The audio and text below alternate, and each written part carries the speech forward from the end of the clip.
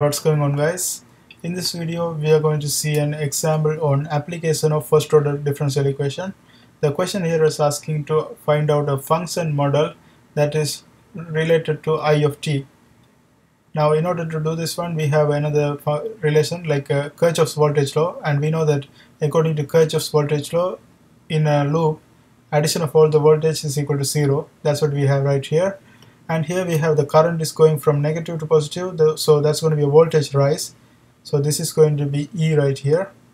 And then this current is going through the resistor, and that's going to be a voltage drop. That's going to be V is equal to IR. So this is going to be I times R. And here we have capacitance, and voltage across the capacitance is going to be Q is equal to CV. Q is equal to CV. Therefore, V is equal to Q over C. So this is going to be Q over C, and that's going to be equal to 0. And this is our Kirchoff's voltage law in this loop. Now, here what we are trying to do is we are going to bring this one into our differential equation pattern. Now, in order to do that, we have to find the derivative, because if you remember that in differential equation, first order linear differential equation pattern looks like this. We should have I prime, and also we have to have a function with respect to time times the I is equal to another function with respect to time, right? So this is the generic pattern. Now in order to bring this one into that pattern, we have to find the derivative of this one. Now let's take the derivative. D by dt of E minus IR minus Q over C. But here we can do one more thing, and if you remember that I is equal to Q dq by dt, right? If I is equal to dq by dt, then dq is going to be equivalent to I dt. Therefore Q is going to be equivalent to integration of I dt, right? Now this is the relationship with respect to I. So we can, instead of this Q, we can replace this one like this. So this is going to be, instead of Q, we can put integration of I dt over C is equal to 0. Now if we take the derivative this side, we have to do the same thing in the other side of this equation. So we are going to take the derivative of 0, and it's going to be just 0 because there's no t here. And here if we take the derivative, E is not changing with time, so this is going to be constant, so this is going to be 0. And here I is the only thing that's changing with time, so this is going to be I prime, and R is going to be constant, so R.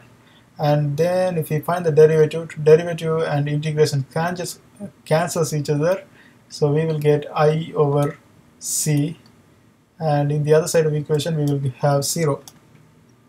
Now I over C. Okay, so here we have this one. Now in the standard form, this would be I prime right here. When we take the derivative, this would be I prime.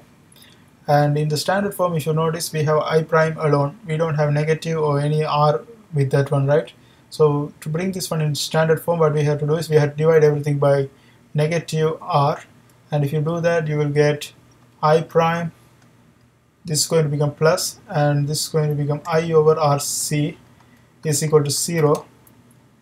Now if you notice, this is a separable equation, and we have I prime.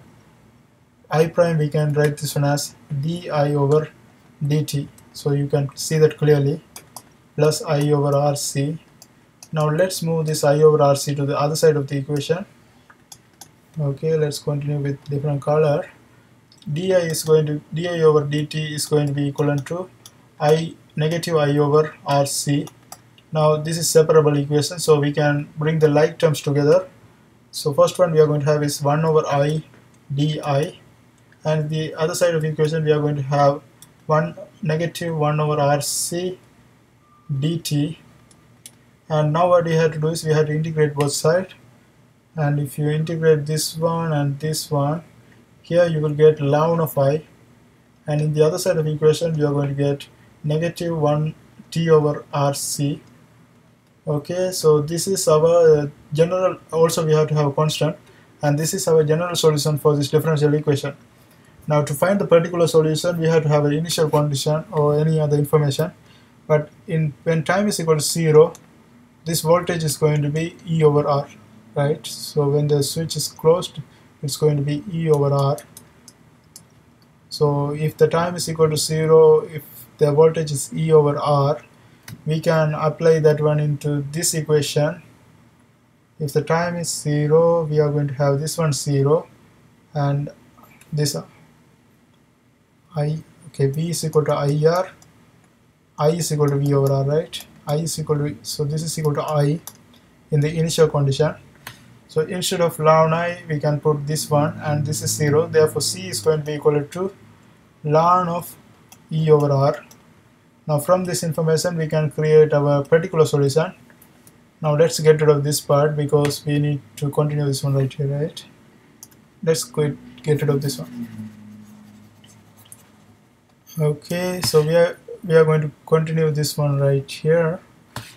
Ln of I is equal to negative T over RC, and we found out that constant is equivalent to ln of E over R. So this is going to be ln of E over R.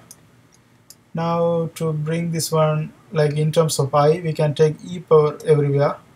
So this is going to be E power of ln of I and E power of minus T over RC and this one.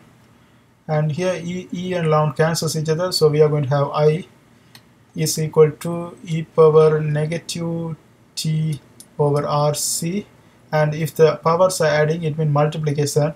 So this is going to be E power ln of E over R.